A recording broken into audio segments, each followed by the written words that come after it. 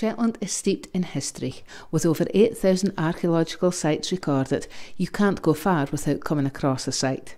I'm Helen Smith, and I met up with Val Turner, archaeologist with Shetland Amenity Trust, to get a rough guide to archaeology in the Isles. Well, the jewels in Shetland's crown are Jarlshof, Musa and Old Scatness, and they're on the UK tentative list for World Heritage status because they are just so internationally important.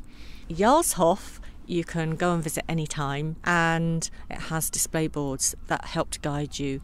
Musa is a bit different. I mean, that's our broch that stands 13 metres high and is really very impressive. It's the most complete broch in existence. But to get there, you have to go on a boat, and it's on an island, and so you can only go when the boat's running. Old Scatness is different again. There's a broch in the centre, but there's a whole Iron Age village around it, which really makes it unusual. And the village itself is really well preserved. And then there's also reconstructions, so you get a feel of what it might have been like to be inside some of the buildings when they were fully functioning, Iron Age houses. And that is going to be open from the middle of May through to the beginning of September every Friday. Those three sites are all based in the South Mainland, but there are other archaeological sites throughout Shetland, aren't there? Of course, yes, there are. The South Mainland was important because it was where people originally came to when they came into Shetland. They would have come up from Scotland mainland, and you could see land all the way. But people have lived throughout Shetland, of course, and different parts of Shetland seem to be very interesting for different types of site. For example, if you're looking to see Viking longhouses, then you need to head up to Unst, the most northerly island in Shetland. And what about on the west side? What's available for people to go and see there? Heading out to the west side, you see the most amazing prehistoric landscapes, and all the not only remains of the houses, but also all the field boundaries are still there, and there are lots of chambered cairns, and so you can walk for miles on the west side and literally trip over archaeology, which isn't necessarily displayed, but once you get your eye in, it's quite easy to see it.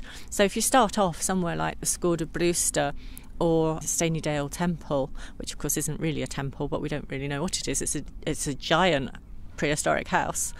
But if you start off at some of those sites which have been excavated, and you can see what the remains look like, and then go off into the hills and discover more for yourself. Now today then we're come out to the Clicamin broch. Can you tell me a little bit about it and its history? Clicamin sadly has had a bit of a checkered history. We never quite understood it, and now, because our archivist has done quite a lot of work on it, we're beginning to understand why we don't understand it. And the reason for that is because in the Victorian period, really, there were several phases of people trying to consolidate it and reconstruct it and put it back together and clear it out. And it was after all that had happened that somebody came along and excavated it. So some of what was being excavated was only built tens of years before. So that's really complicated the story of Clicamin. That's really, really interesting. And can you tell me, how many brochs are there in Shetland? Do you have any idea? Well, there are physical remains of about 80. If you count in place names, where there's a broch element in the place name, and there probably was a broch there one time, and possibly coastal erosion has taken it away, or perhaps it's been built over, or the stones have been reused in other buildings. And if you count all those, then you're probably going up to about 120. And did they communicate with each other? What was their purpose? Well, we think they must have communicated each other. It's very interesting that you can see from one to another in all sorts of chains, and not necessarily as you'd expect 1, 2, 3. You might be able to see from 1 to 3, and then from 3 back to 2, and then across to 4.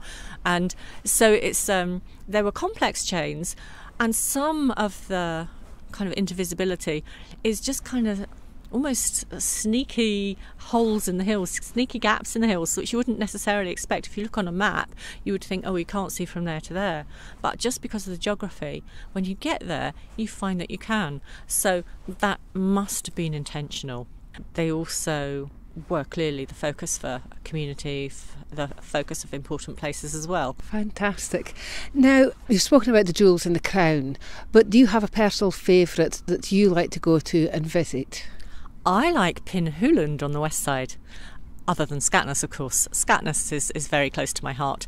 But Penhuland on the west side is a whole series of prehistoric houses. There are at least 8 there. There are some chambered cairns. The field systems are just obviously